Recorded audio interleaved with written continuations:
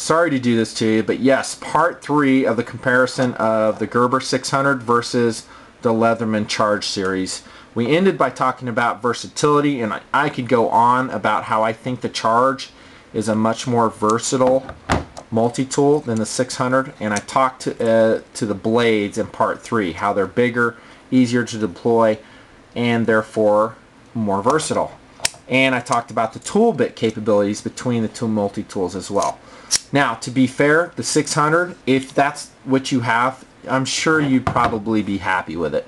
What we're talking about here are preferences. You know, I can go to point A to B in a Volkswagen Bug, and I can go from A to B in, I don't know, a Corvette Z06. Two different cars. They serve the same function, just like these two multi-tools do. However, one might be funner to use than the other. Maybe that's a lame example, but that's all I can come up with right now. The point being is that there is an enjoyment factor and ease of use, and we enjoy the toughness and versatility of the multi-tool as we engage it in our daily tasks. And I think on every level, the Leatherman Charge series is superior to the current Gerber 600, at least this one. And I know Gerber makes a lot of different multi-tools, and this may be an unfair comparison, but this is our standard of measure, at least mine, and so it behooves us. This is a full-size multi-tool, and so they're in the same fighting category. They're the same category. It's heavyweight going against heavyweight, so there's no unfairness here, I think, in comparing the two, really. So that's versatility. I'm going to talk like not anymore on that. You get the point. Let's talk about the carry case. First, we'll start with the Gerber 600 carry case, and here it is. Anything wrong with it? No, not really. It's a standard carry case, cambrel lined, not too bad. So put the multi-tool in here. The bits go like that, and again, they have that silly rubber holder, so they're not easy to slide in or out. Some of you may think that's good. I think it's bad. I think it's a hassle. Every time I have to take a bit out, I'm struggling to do it and struggling to put it back in the sheath, but that's an aside. So there's a Gerber.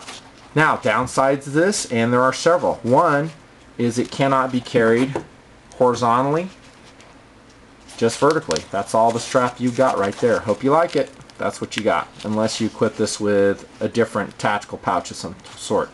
Also, notice there's no cutout at the bottom, so we can carry the pliers in an open configuration.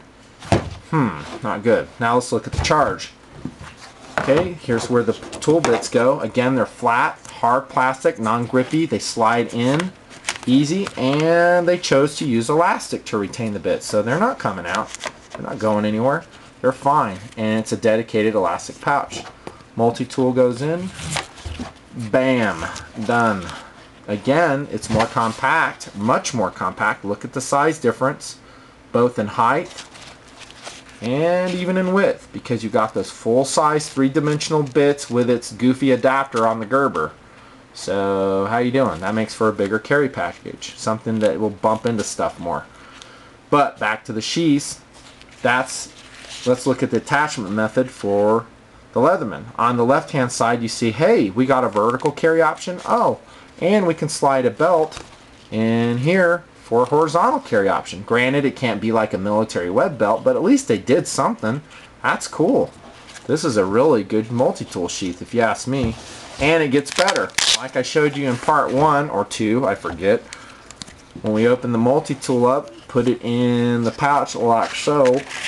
What do you know? There's a hole there, so we can carry it in an open configuration to mend those fences on the back 40. Not too bad. Gerber does not have that option. So the sheath wins with the Charge once again. So that's the carry case. Now we're going to get to a very subjective area, which I term quality / feel. How do they feel? Now, we own knives and multi-tools, yes, for our daily tasks, but truth be told, we also own them for their intrinsic enjoyment they give us.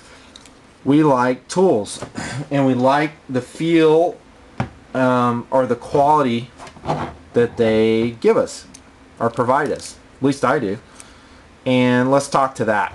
It's, again, kind of an intangible thing we're talking about here.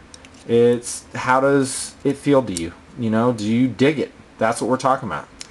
The Gerber 600, as I handle it, I do not dig it. I will not lie to you. It feels flimsy. It just feels rickety to me. That doesn't mean it is rickety. We've proven, or at least we've talked to that in previous segments, but I'm talking just feel. And you hear that? It's just rickety. It's not good. It's kind of like a car door that does not close solidly. That's a Gerber 600, at least to me. You know, as I pull it, if I wiggle the pliers, there's a lot of play here. Side to side in the handles. You hear it? I do. You know, as I deploy the blades, do they lock up solidly with a nice snap? No. Silently. You know, I want to feel a snap. Now this kind of gets to the marketing of a multi-tool, but there's nothing wrong with that. I mean, give us a multi-tool that we dig and that we have confidence in. That's not to say this won't perform well. Although this part's plastic here. How long will that last? You know, what if I'm using this multi-tool in 20 degrees below zero? Is this plastic part going to bust off on me? I've seen it. I've lived in North Dakota before, and I've seen temperatures like that. And any plastic portion of things gets so brittle it just shatters. Seen it. But back to the feel and quality. The knife blade doesn't lock with a, you know, a nice snap. It just, I don't know. I'm just not digging it. So, now, that doesn't mean that the 600 is a piece of crap. Don't get me wrong. It's still a quality multi-tool, but what we are comparing it against is this. Our standard of measure, the Leatherman Charge. So as I deploy the blade here, hear that? Let's try the other side. Serrated blade. Nice snick. Standard locking liner here. Just very nice. Any play? None at all. How about this file out here? Also locks nicely with a nice snap. No wiggle, no movement, no side to side. We deploy the pliers. You hear anything in the Charge? Anything. Nothing. And I've used this one a lot, so it's not a new one. Doesn't wiggle. There's no movement at all. Very stiff in its main pivot bushing, which I like. Very close tolerances on the pliers. All the tools come out. All metal, by the way. Do you see any plastic on this one? Nope. All metal. So go ahead and break it out. Use it in 20 below zero. It ain't going to fail. Huh. Hear that? Nice snap. That's what I want a multi-tool to do. Is give me confidence that it's not going to let me down. Okay. So the Gerber 600 fails me on that count. And again, this is an intangible thing, but it gets to the enjoyment factor of using a tool. And maybe you're using this day in and day out.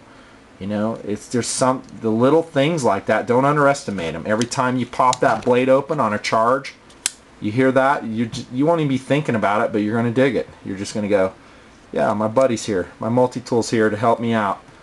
As opposed to, I'm kind of being ridiculous with this, but you get the point.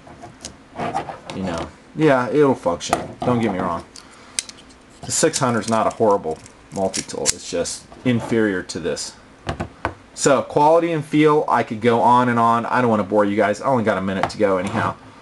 Charge is superior. How about price? Now, let's be honest. This is a cheaper multi-tool, about half the cost of the Charge. But nevertheless, don't say, hey, oh, you can't compare them because the price is different.